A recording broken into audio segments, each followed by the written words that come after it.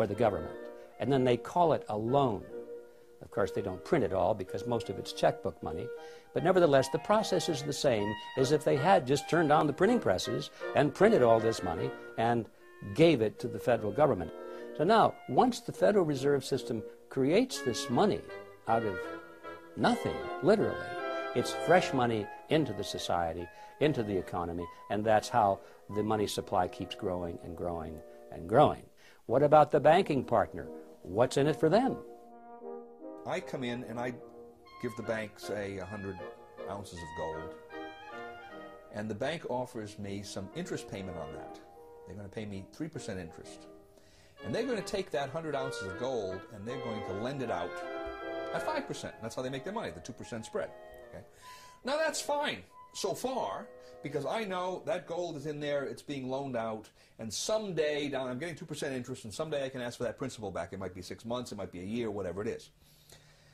Where the trick comes into this is the bank says, not only are we going to lend that money out, but we're going to allow you, Mr. Depositor, to draw on that money right now. All right?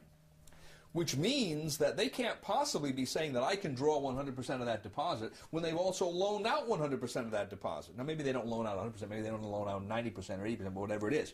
And that's the fractional reserve concept. They don't have enough reserves to pay out all of these obligations that they've made, especially with respect to paper currency, because usually that's the way it worked. Now, why do they do this? Well, they do this because they make money. Right? If I can loan out essentially more than I have in my reserves, by that difference I'm increasing interest payments. So the bankers are beneficiaries of this, and obviously the first lender, the person that receives that money, is a beneficiary because he's getting money they wouldn't have gotten otherwise, even though he has to pay interest on it. But then what happens down the line, this is the fascinating part about it. The market has set prices and wages on the basis of what it believes is the total amount of money that's in circulation. Along come the banks and they start generating new money that the market doesn't know about. It finds out about it because the money goes into circulation. So I'm the first user of this money. I've just received the loan from the bank. I'm going to go out and buy cement with it. And when I buy cement with it, cement is at the original market price.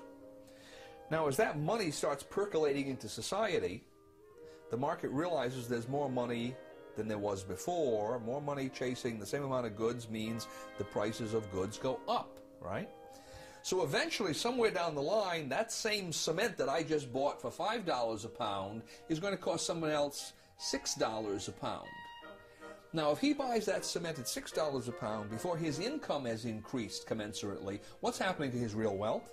He's losing real wealth, right? His costs have gone up, his income stays the same, his real wealth is decreased. Whose real wealth has increased in this transaction?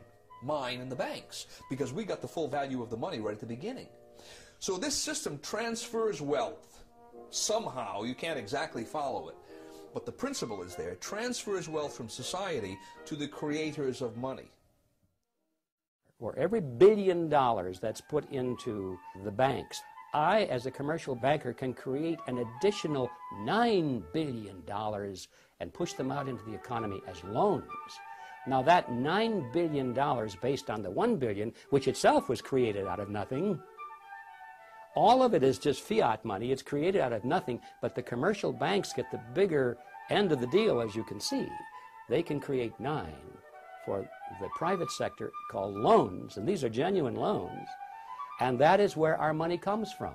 That is how money is created. Every bit of it is created in this fashion. Every bit of it is based upon debt, and that debt creates money that literally has nothing behind it at all. Now this is how money is created in the Western world. And it's an amazing story. Only a very few people at the top know how money really comes into existence. Best estimates say that a network of about 7,000 people, mostly located in large urban areas worldwide, facilitate the acquisition and control of the voting stock of these banks by proxy.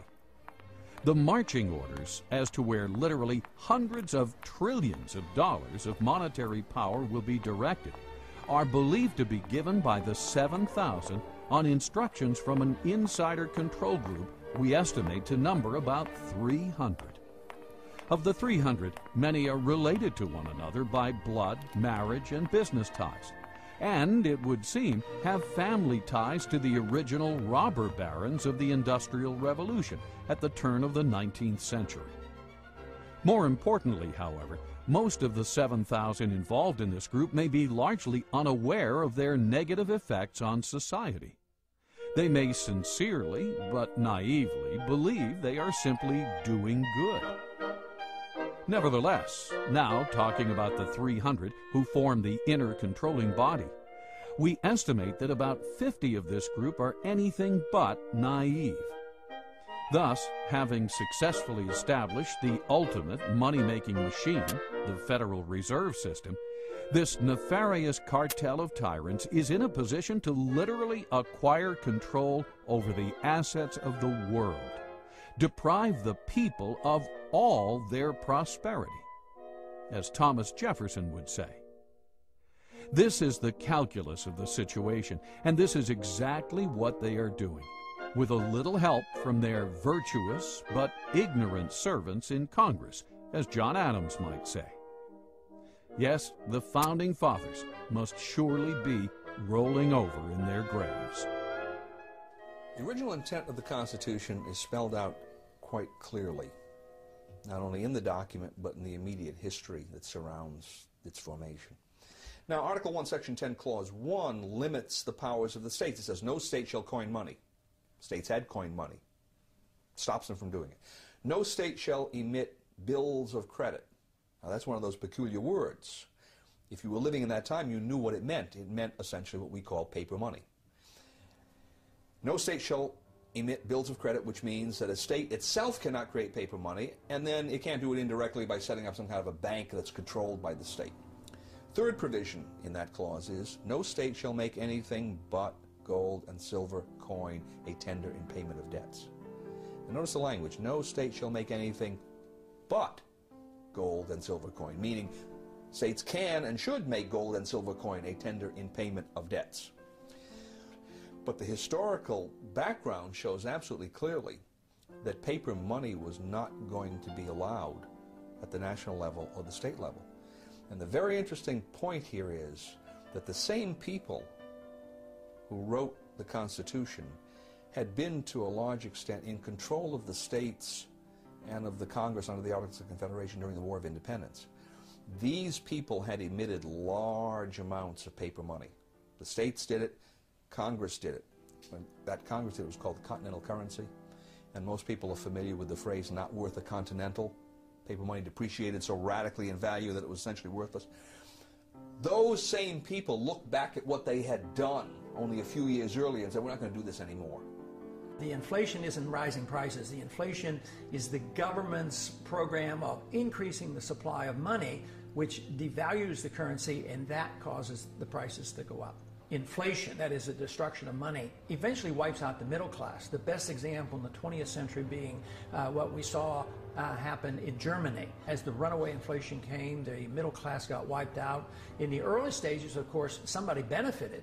Eventually it hurts everybody. But in this country right now, we have constant insidious inflation. So there's a transfer of wealth from the poor and the middle class to the wealthy. But because it affects the business cycle and causes prices to go up in general, who suffers the most? The people who can afford it the least. That people on fixed incomes, low middle income people, poor people. I think it especially hits hard low middle income people who are trying to make it on their own and won't go on the dole, because their prices go up more and they're the first ones to lose their job when the business cycle turns down. The Federal Reserve, by increasing the credit, creates the boom part of the cycle, but then there's always the resulting downturn of the cycle when unemployment rises. We're always live. It's almost impossible to believe that the all-powerful dominant media, what Bill O'Reilly calls the elite media, would endlessly cover all these issues, yet be silent on the very subject that is common to all of them: money, and the entity that creates and manages the so-called money supply, the Federal Reserve System.